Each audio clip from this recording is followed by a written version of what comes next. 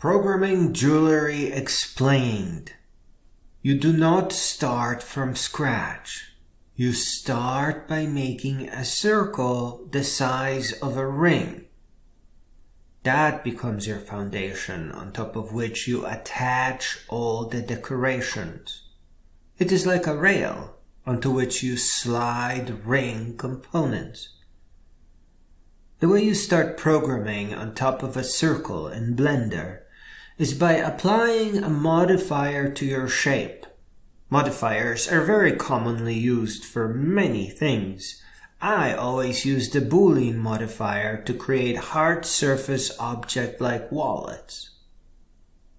But the Geometry Nodes Modifier is extra super special.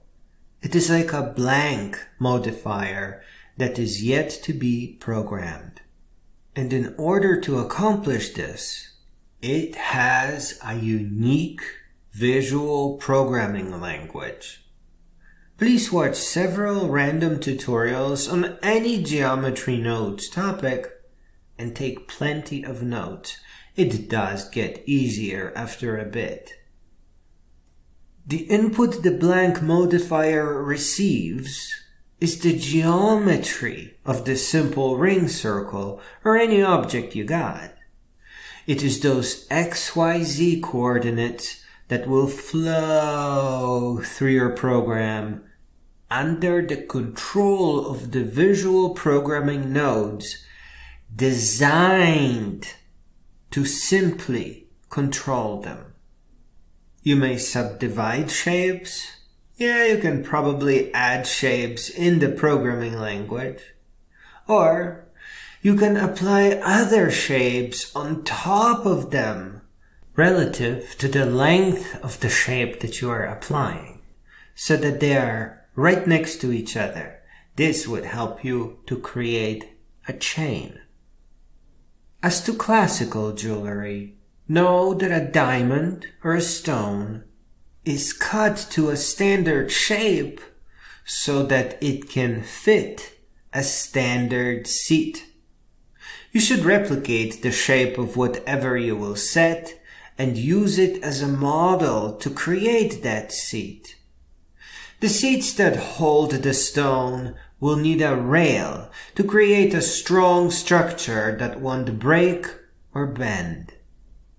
So when making a basic ring, you have to focus on the rock seats and the rails that make the ring really sturdy. And also decorating them too. This is what you wrap around your basic ring shape, the seats and the rails. Now this describes just one kind of ring, and you should use more than a circle. Put an arc on top of the ring for one. Make the diamonds dance. Just to quickly summarize, you don't start with a blank canvas.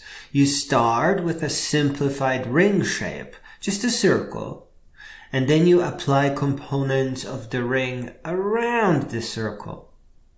Finally, if all you have is a plastic 3D printer, scale up your creations a bit and print out larger prototypes. And always remember about your portfolio. But once you create your first jewelry piece, you'll know exactly where to go next.